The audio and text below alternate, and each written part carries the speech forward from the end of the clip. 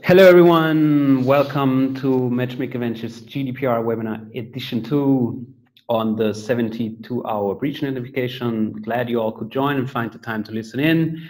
We really appreciate it and we hope you get a lot out of it. Last time we had a more of a grand overview over the regulation as such, the GDPR. This time we have more of a specific angle. We will look closer at the implications of the 72-hour breach notification. And as an expert on breaches and data breaches as such, we have invited Daniel Söderberg, CEO of Eyeonid, and we're very happy to have you, Daniel. Hello. Thank you. Glad to be here. I suggest before we kind of deep dive into the subject as such, we will look at the agenda and how we go through the next 40 minutes. So first I will start off to introduce our speaker, Daniel Söderberg, and talk a bit about myself. Then I will give all the people who are for the first time here a bit of context about Matchmaker Ventures and about what we do here.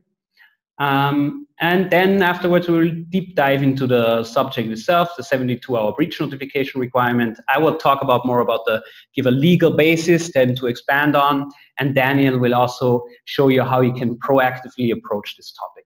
And afterwards, we will have a brief Q&A session. Please use the Q&A function in the webinar solution to send us questions. And don't hesitate to do so also at the beginning. We will then pick the questions up at the end and answer them. So about the speakers. We're very happy to have Daniel Söderberg. He is the CEO of Eyeonid Group AB. Daniel is a serial entrepreneur with a background in a variety of industries. He, for example, also co-founded Front Office Nordic AB, which was recently listed on NGM Nordic MTF. Previously, he worked also in the commodities sector in the US with a primary focus on oil and natural gas. And he has a very strong and broad background in the TV and especially in the tech sector. My name is Christoph Prager. I'm the startup engagement manager at Matchmaker Ventures. I take care of our GDPR startups and thus also lead the GDPR focus area, which is the host of today's webinar. To tell you a bit about Matchmaker Ventures, I want to spend 2 minutes on our organization. You see, what do? We bring two very separate or often separate parts of the business world together. We connect startups and corporates. We do that with various offerings. One of the primary offerings we have is we work with our portfolio startups. What we do with our portfolio startups is we help them in their sales and distribution processes. We do that via a global C-level network, which has about 50 senior level matchmakers who are distributed around the world. We work together with our startups to create a fast impact by connecting them to their customers, the corporates. Thus, we work mostly with B2B startups or exclusively with B2B startups. This is an equity-free commitment, so we don't take any equity stakes in the startups, and we have a very hands-on end-to-end approach from onboarding, validation, and also then the lifecycle management. Maybe a comment here, if you have any questions about Matchmaker Ventures, don't hesitate to send me an email, and I will gladly answer all the questions about what we do here. And this is also now the time to dive into the subject as such. So let's talk about GDPR, Daniel. Yeah? I already told you that our last webinar had a more general approach to the subject. We covered not all of the aspects, as the regulation itself is over 200 pages long, but we covered the most high level, at least, parts of the regulation. I show you again here. You can see on the slide is how we at Matchmaker Ventures kind of categorize the regulation as such. I don't want to go in too much detail on the different categories because that was mostly part of the last webinar.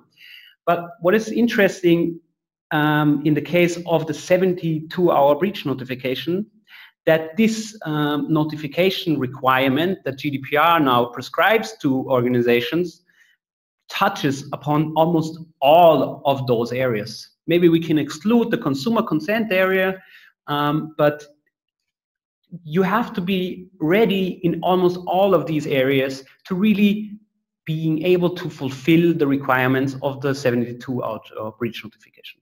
That's an important aspect, and this is also why this sometimes even seemingly straightforward requirement is more complex than it seems at the beginning. So let's look at what the text says basically. So the notification to the supervisory authority is mostly covered in Article 33 of the GDPR. There are also comments in the recitals 85 and 88. And what it states is that in case of a personal data breach, organizations are required to inform the supervisory authority without undue delay and, where feasible, no later than 72 hours after having become aware of it. What is also important that the notification as such has to include a lot of information. It has to include the nature of the personal data breach. It has to include the categories that were breached, the data categories, the number of data subject concerned. It has to also include the contact details, which is rather straightforward. But here again, then more not so straightforward, it has to include the likely consequences of the data breach and measures taken to address the personal data breach. Then there's also another requirement companies have to fulfill, which is more related to the customers. When do they have to inform their customers? Many people also mix those two requirements up. So let's have a look at the next slide. So customer breach notification is dependent upon other factors. This is basically covered in Article 34 of the GDPR and recitals 86 and 87. So as it says there in Article 34, when a data breach is likely to result in a high risk to the rights and freedoms of natural persons, organizations have to communicate the data breach to the affected data subject, thus their customers. So it's not necessarily a requirement to inform your customers, like it is a requirement to, in every event of a data breach, to inform the supervisory authorities. There's a big difference. And even there's some more restriction to that communication requirement. The communication of the breach to the data subject is even not required if the controller has implemented appropriate technical and organizational protection methods, e.g. encryption, pseudonymization, or even anonymization. So if it's, in this case, if it's not attributable then via that breach to a data subject as such. And the controller, in the other case, if the controller has taken steps so that the high risk is no longer likely to materialize. And then there's this negative restriction. If the leak is of such disproportionate effort, then a public announcement is required, which has severe reputational consequences for the organization as such. Maybe a comment on both of these articles should be made, that it applies to processors and controllers alike within their joint responsibility. That's an important aspect, and also it then makes also the processors to some extent liable. And maybe the next best thing is to look at the pitfalls these two articles impose. Because as I said before, it may seem rather straightforward, but there are some, in the back there are a lot of things that have to be managed before such a breach notification requirement can be fulfilled to the book, let's so to say. First of all, 72 hours is not a long time frame. Imagine the data breach occurs on a Friday and I was in the organization, or just emergency staff is in the organizations, that gets reduced to basically 24 hours. So you will have to have a breach plan or a breach process in place even before anything happens. You should have it now already, or you should have it before May 25th. And also the responsibilities need to be assigned accordingly. And as I said, all this needs to be in place before a potential breach. What is also important is that you know what personal data was breached. This relates to a centralization effort. So you should in advance know what kind of data you even have on the premises or IT premises of and systems of your company.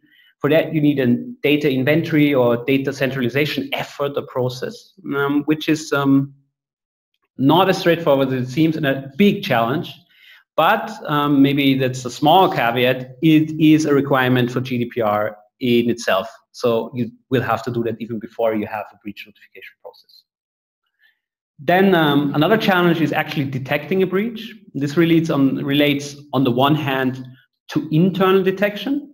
So what kind of security and governance measures you have taken, and also how aware the organization is of these potential breaches as such, and how often you audit then those systems as well. And then there's external detection, so finding data in public. And there are a lot of pitfalls related to this external detection. These are all questions that Daniel will cover in a few minutes. The last question is also is finding the data or knowing where the breach data is distributed. This is not a specific task or requirement of the GDPR, but it's an important aspect you have to take into consideration because it deeply relates to the risk associated with the data breach. And as you've seen before, you need to assign a certain risk score or risk assessment, which you have then to communicate to the supervisory authorities. Yeah. And with those very dense and already hopefully still enlightening or yeah, not refreshing, hopefully enlightening information, I will gladly hand the floor to Daniel to take over and give us his view on the 72-hour breach notification requirement. Thank you. So we're gonna jump in a little bit more broader, I would say, to this topic. I think everyone who's been studying a little bit about GDPR understands that this is not something you do within a month and then you should be done with it. But first of all, let's start a little bit about Eyeonid for the people of you who don't know us, even though I think quite a few of you listening in today are aware of who we are and what we do. The company was founded in 2014. We are based off in Stockholm, Sweden, where we have our headquarters, and we also have subsidiaries in Belgium and US. We are a listed company, even though we're small, but we're growing quickly. And that happened in September 16, and we are now in the process of doing a global rollout, or international, but I would say global. A mixed team of people, everything from people ranging back from the Swedish military intelligence to secret police to techies to people who's done this journey before, and that's why we think we have a competent group of people who can actually do this together. One comment before we move on is just to say that actually Eyeonid started working on implementing everything that is tied to GDPR already in March 2016. It means that we started really, really early because we understood that this is going to have a pretty big impact on what we do, and especially on the customers or partners that we are working with, which we definitely have learned lately, and we are glad that we started that early. So for the company who hasn't really started working with this, I do understand that you have a lot on your table right now, but let's see if we can clear out a few things. And what I'm going to focus on today will be on the proactive part and measures that you actually can do, and I will also bring up a few pitfalls and some trends that we've been seeing lately. So if we look on this and who is actually being affected of the GDPR, well, we have today at least 28 member states, even though we have a Brexit going on over in UK. Basically, every company who's doing business in EU are actually affected of GDPR. And it's pretty interesting, though, because we tend to think that it's only the companies within EU, but it's not. So every company who wants to make business in EU will be affected, and we can see trends where a lot of Asian companies are now trying to do e-commerce over in Europe, and they will for sure be affected. It's just as simple if they offer the prices in euros or even Swedish kronor, they will be affected. That is how hard GDPR is. We're talking about 500 million people, which means there's quite a lot of GDP involved in all those people. So there's a lot of money and a big market that you want to be in on. But there's a few things that I want to bring up, and I would say that's the scope of the whole GDPR and what actually changes. I could have had a nice little picture saying power to the people, because that's actually what GDPR is all about. It's shifting now from having the companies having the control to actually the people and the individuals having the control. So basically, personal data shall mean any information relating to an identified or identifiable natural person. That means the data subject, and that's a word I might come back to. That's why I think it's important to know. But here's the kicker. Personal data is owned by the individual, not the organization holding it. And that's the major change of GDPR. And it's pretty interesting because it has quite a big of an effect. And just talking about consent that you touched a little bit earlier here, it's not that easy as you think, because even if the company thinks, well, I got consent from the user, it means I've done my part. Well, that has to be, that's what you might think, but if the person as such didn't think that they got all the information, well, you're going to be up for a review. Moving on. What does actually define the personal data? I think it's good to touch this because it actually touches the area where we're in and all the data we actually find. So when you talk about personal data, you talk about things like name, address, birth date, IP address, which was not in scope before with the old DPD.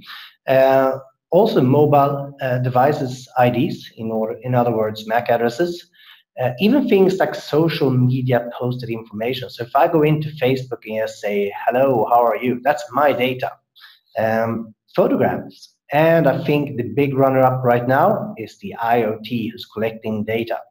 And that is a big change. And just to give you a good example, one of the examples usually is your refrigerator. Well, saying that you have a picture of what's inside of the refrigerator. Well, that's data that's actually being sent over the internet. So of course, that's part of the GDPR. So that is a big thing. The other part we have to talk about is sensitive data. Basically information about your health, ethnicity, race, philosophical beliefs, and of course your sexuality. And right now we have a pretty big discussion up when it comes to birth control, and that's of course sensitive data being sent over the internet.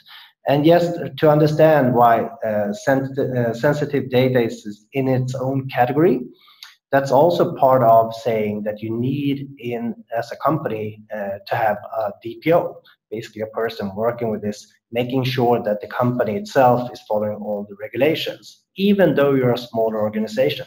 So it means that a lot of companies, I would say startups, that might be really, really small and definitely don't have the budget for it, might be affected because they're working with sensitive data, which means they actually need to have a person that's gone through, I would say, the education of GDPR and being certified as well as handling all the DPO questions. Data protection officers for the people don't know. And of course, you have the genetic biometric data, fingerprints, facial recognition, retina scans, and gene sequences.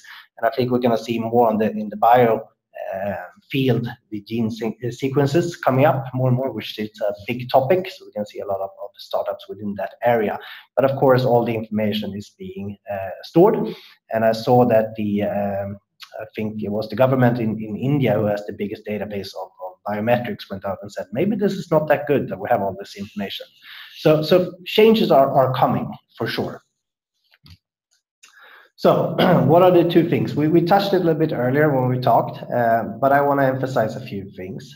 We talk about having 3 days to inform once you've been part of a breach, or actually once you have got the information that you've been part of a breach, or find it yourself, because that's 2 different things.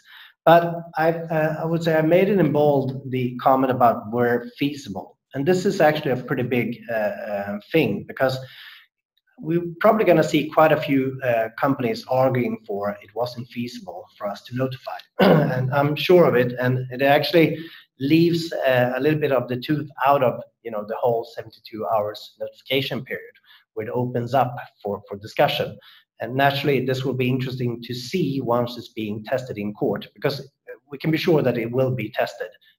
That's one thing. The other part that I also want to bring up is the second paragraph. Unless the personal data breach is unlikely to result in a risk to the rights and freedom of a natural person.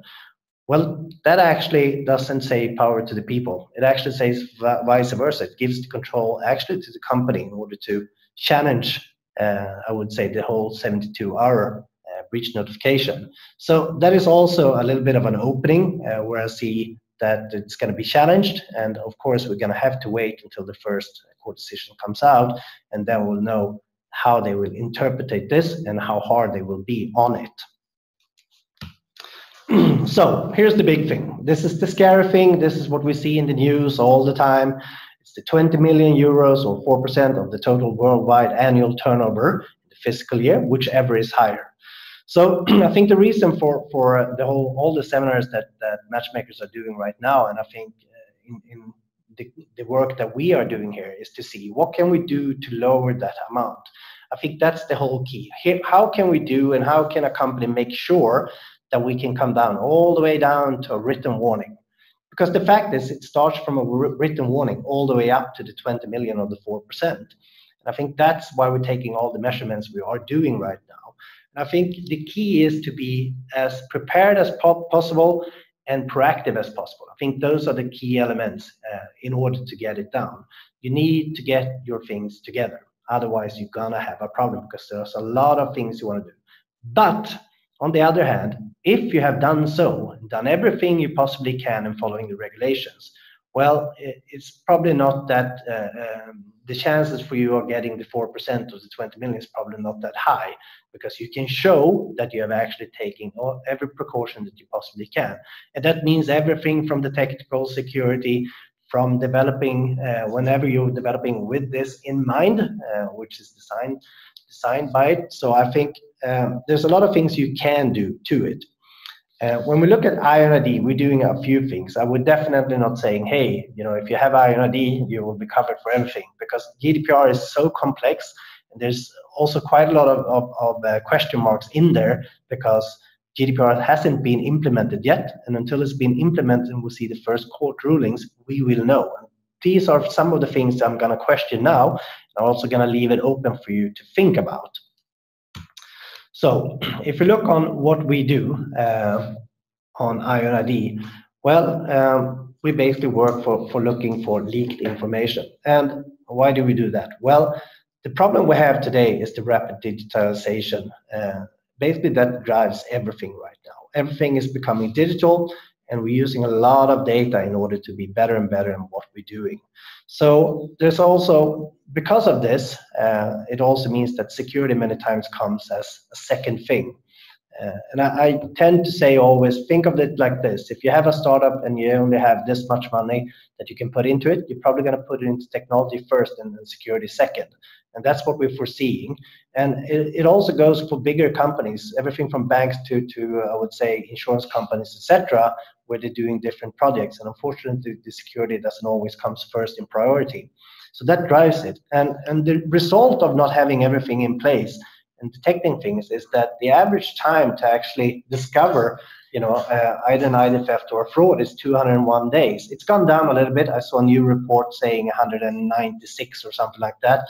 But it's way off the 3 days that you actually have to report it. So we should be scared. I mean, this is a huge problem. We see it every day, new leaks coming out, and we are 100% sure that the affected company has no idea that it's out there. But there are some question marks that we're going to come back to. So just talking about the breaches, usually these are the ones you see. You see all the big scary ones, the major big breaches. Well, I think here's a thing that you have to think about. These comes out from time to time, but every day there are several smaller leaks that comes out.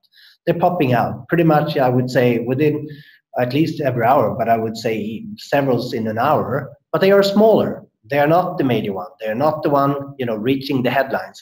They are not the one part of the 4,149 publicly disclosed leaks, because those are the ones being reported in. Either they've been reported in by the company themselves, or because they have been brought up by a newspaper and they've had to disclose it, which means that it's come into statistics. The gray area here is that there's so many more leaks that people have no idea of. And you have to question also, there's a lot of question marks to those, but there's so much information that's floating out there, which is actually a big problem, because we see them all the time. And also just a comment about the money here, and that's actually before GDPR come in play. So a lot of that is also reputational damage. So you can imagine what is going to happen with these figures now once GDPR is coming in place. They are going to pop up. So quickly, what do we do in Eyeonid Group? So we basically search both automatically and of course manual for leaked information. We search in the public net, we search in the dark net. I mean, we search in different data points where we believe that we can find data where it shouldn't be, that is tied to you as an individual or a company. All the data we collect, because of course naturally becomes quite a lot of data, we go through it and we analyze the information and we risk assess it. And here I want to stop a little bit, because the analyzing is the big thing here, and it's going to be even more challenging and important when GDPR comes into play. And the reason why I'm stopping here is that there's a lot of data coming out, or I would say breaches coming out, where they name the breach coming from a certain company. But the fact is, it might not even be from that company. In this world, there's a lot of people who want to reach fame, so they might say, hey, I got 1,000 accounts for Spotify. But it wasn't actually Spotify getting breached. And a good example was Mark Zuckerberg when they said that his Twitter account had been breached. It wasn't breached, it was from another breach where they took his credentials and basically did credential stuffing and tested it on Twitter, and they got in, and actually 2 other accounts as well, which they really didn't talk about. So that's how they got in. So in fact, Twitter wasn't breached, although Twitter has been breached. But in that case, it wasn't. And that's where I would say in our field of what we do is it's something that we even have to be even better on. So when we're analyzing, we do it both automatically and manually. And if our system can't really figure out what it is, it goes to the manual processor who will actually go through the information in order to reach the best qualified analysts on that particular breach or information that we have found. Once we have analyzed the data, we actually store the data. And I want to be clear and also bring up here that we structure the data, but we encrypt and hash all the information that we find. And the reason why I'm bringing this up is also just preventing a few questions from coming up a little bit later, is that by doing this, we actually don't know what kind of data we have. Where it's stored. So when we look at that, it's hashed out data, meaning that we collect all data. We do not search for a certain individual. We bring in all the data and we structure it and we hash it out. So it means, in other words, that we don't go one-on-one. That's forensic work, and I would say companies working with forensic are going to have some problems, especially in EU. In US, a little bit different because you can apply for different licenses, so you're actually allowed to do it. But in EU, you will have a problem. It will also become quite a big problem for a lot of the security departments trying to do things like this around in Europe, because there's certain things you can do or are allowed to do and not to do. What we do, we work with alarm system, and that comes down to the next point, number 4, is that what we do is that we're letting our customer register the object that we are going to surveil, which could be anything from a company name, organizational number, to an individual's SSN, to a credential, to a credit card, etc. And that is also, of course, being encrypted and hashed out, which means that once we get them in or they register it, we don't see the information in clear text. So what we do is matching the hashes, in other words. So we're going blind and see if we have a match to give that information back.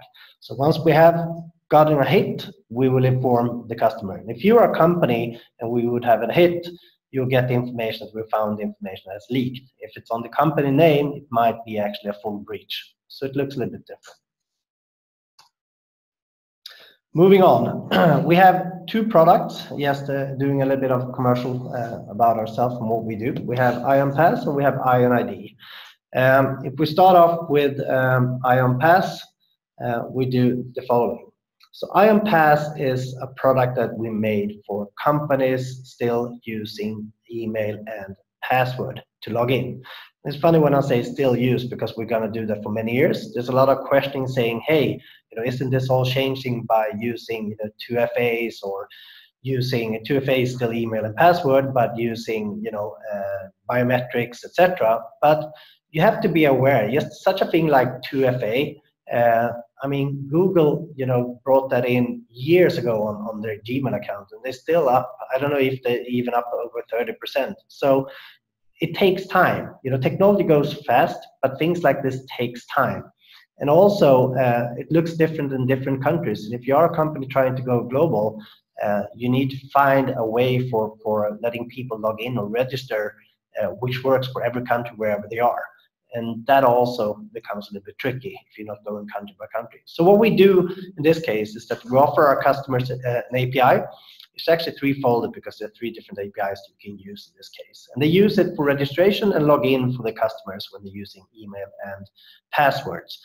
Every time someone trying to register a new customer or user, it will do a check against our breached database. And again, it will be encrypted and hashed out, meaning again, we're not doing anything in clear text. We have no idea what information they're testing. It could be anything, basically. But if they get a match, we have already, from our side, analyzed the information, and they will get also back a risk assessment. So if you log in or register to a site and it's been part of a breach, we'll send you back a 1 to 4, depending on how high it is. It might be a password that we found 26 times in different breaches. It will, of course, be a high, which means that the company can force the user trying to register to use another password. So they get a nice, clean set of passwords in their database. We can also cross-combine it, so we actually test the email and password together, again in one hash, in order to make sure, and then we know to 100% that this information has been breached. And we actually do something a little bit regarding phishing. So we actually, the third thing that we are setting up on IonPass as right now we're doing, so we can actually check the name at, and then we can check all the domains, so we can see if it's going to be part of something else. And the second thing is, of course, on logins. As I said previously, breaches are going on all the time. We find them all the time, which means you're not safe because you registered a new password, for instance, on this site. Because 5 minutes afterwards you registered, we might find a breach where it's in this new one that you might have used somewhere else before. So of course, every time someone logs in, we do this, continuously the same check. That's what the company does. And the information they get back is actually, just to be clear on this, it's the company getting the answer back, not the user. So this is something that happens in behind, basically. So it's a way of avoiding credential stuffing. But why is this important for GDPR? Well, think of it this way.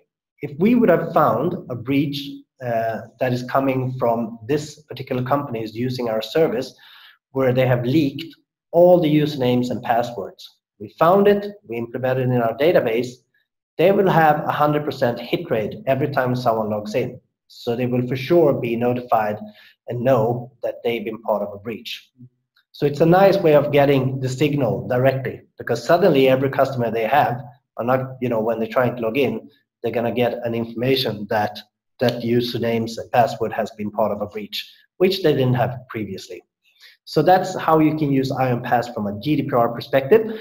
And basically what it means, you get the information, the first notification, so you can act, so you have a possibility within 72 hours.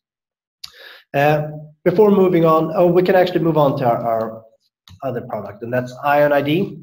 If you look on Eyeonid, what we do, and this again, identity, what we're trying to do here, this is where we work together with partners, and a partner could be for us a bank or an insurance company, or pretty much anyone who has other customers. And in this case, it would be a B2B2B sort of partnership, where they are offering our service to their business companies. So customers. So let's take an insurance company, and what they could do is that they would offer our service as part of the insurance to their business companies, which means that those companies could add the information regarding themselves to be surveyed. For instance, their company name, their company registration number, and of course individual information as well. And of course, once we get a hit and find the information, we will warn them back. So they get like a first response back from us. And what this does, and I think everything Eyeonid does, is giving them a glimpse, because we're searching the net, and this is where most of the companies have the problem. Really good of internal security, but have no idea on what's going on out there. So I would say this is, again, a warning system, and this is how it should be used. Because here's the thing you have to think about. What if you get information, and if you are a DPO or you're the company, you get information from an email, say from someone saying, hey, I found all the information being breached here on an internet site. You should act on it. You get the information and you act on it. But later it shows, when they do the investigation, that that information about your breach and all that data has actually been out there on the internet for 201 days. The question you have to ask yourself, where do you think you will be on the penalty levels? Will it be just a warning, or will it be higher? So part of what we're trying to do is give you the first notification so you can act upon that. That's the key to all of the products of what we are doing on Eyeonid. And that's how you should also look on those products, on what we're doing from us. Last but not least, we've gone through this ourselves, so we see ourselves as GDPR compliant. We are getting heavily tested nationally from our partners, which is a good exercise, but we feel we have done a really, really good work on how we set up everything. And also we are PCI DSS compliant. I think if you're PCI DSS compliant, you've done quite a lot that touches GDPR, because you need to have a lot of things already prepared in case of an accident, and how you're dealing with sensitive data, etc., etc. That's about us, what I have to say. So I think we're going to open up for Q&A, correct? Yes, thank you, Daniel, for the great talk and for all the information also on how you can help to proactively approach that requirement. We still have a few minutes left to ask the questions. I would ask everyone who has a question to use the Q&A function in the webinar solution, and to send us in the questions via typing it in. We'll then try to answer all the questions which come in. But maybe before they come in, and we have a few of them already, but before we start, maybe Daniel, you've gone through the whole becoming compliant process. You have a lot of experience in that. You are engaged with that topic, GDPR, all the time. So can you give us your overall assessment and a bit of an outlook to what will happen after May 25th, 2018? What do you expect in terms of penalties? Yeah. I think we're going to see when this is being implemented, I think we fairly soon, or quite quick to it, are going to see the first cases, because pretty much all of Europe, all the countries, and I would say also all the national entities that are basically authorities handling this, want to see where we're going. How hard are they going to actually be in this? So I think we're going to see a few cases tested, and it's going to go quite quick. It wouldn't surprise me if they're already looking into a few cases, so they can actually get some court rulings on it, so they know what's going to happen. I think also a big challenge here is for the authorities in each country, because there's a lot of questions. I mean, anyone can basically go to the authority as an individual to complain that this company has used my data in the wrong way. So I know, in Sweden, for instance, I heard that they are employing massive amounts of people right now in order to be able to cope with this. So I'm pretty sure we're going to see delays. We're going to see problems if it goes to that. We're also going to probably see some, because of course you don't have to say who you are when you're doing this, but you probably should, because also the authorities have to inform you how they're proceeding with an ongoing case. So it's going to be a lot of work, that's for sure. Just a comment also, I've heard, people saying that, just be clear on the consent with the users, then you should be home free. No, that's not true. I recommend to actually go through the GDPR to start checking it, because there's quite a lot of more you need to do. Just the fact that you can ask yourself whether or not the consent was given or not, that's a problem. Yeah, it's also only the legal basis, and it's just the basis for starting even the processing and starting many of the other use cases. Maybe an important point you stressed in terms when you said that some organizations may not even be responsible for some of the leaks because of credential stuffing, and maybe you can explain this to people also what this means actually. Have had a breach without being breached themselves. So how can you determine that the leak of information that you have found is actually tied to a specific company. Can you maybe comment on that? Was really interesting. I think this is the big challenge for us working in this business, and that's why I emphasize is that the analyzing is going to be even more important coming up.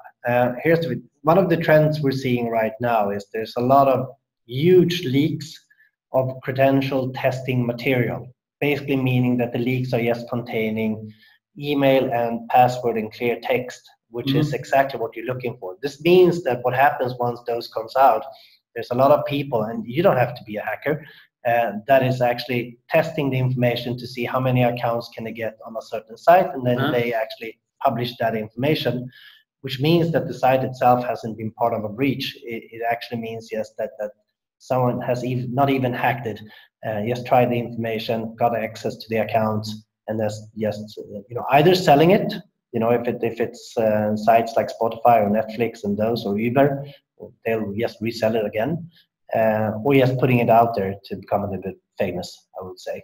So you need to be even better on analyzing. But again, this is also a reason why you want to get the information fast as a company, because the last thing you don't want to be in is the first line of the first page of a newspaper. Yeah, definitely. Yeah. Maybe one question from. Sorry. Yeah, there's a question coming in thick and fast. Yeah. There's a question about how your products fit banks and insurance companies. And has it been any reviews from banks and insurance companies? What are their views on your product? I think it's a fair question. It feels like it's more of a shareholders kind of question, but fair enough. We'll go on that as well. We are out there talking to quite a lot of banks and insurance companies, as quite a few of you know. And naturally, we have been going through everything from does our product fit to are we compliant, etc. On the compliant part, as many of you knows, listening, we just signed a global deal with a global telco, and naturally we've gone through the process with them as well. When it comes to our product, if it fits or not, well, again, it's up naturally to the bank and insurance company to look at that. But if you look a little bit on what's going on in the US, you can see that quite a few of, I would say, both banks and insurance companies have this kind of service included, working with companies like us for actually getting it out there. So I would say, because you have to ask yourself, what kind of, let's call it fintech or secure tech services can they add to their product portfolio? And at the same time, think that every bank and insurance company are screaming right now for more products and services, makes them stand out, and also a way to gain more new revenue or strengthen their own package. Because pretty much if you go to an insurance company, you will see that their insurances look exactly the same.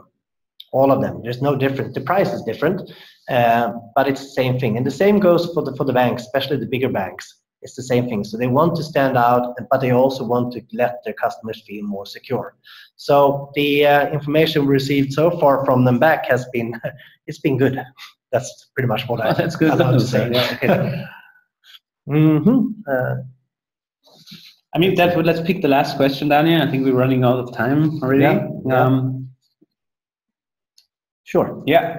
The question is here from a user is, how does the search function work of Eyeonid? So is there a search upon request, or is there, how does it work? Can you expand a bit on that? That's a question. Yeah.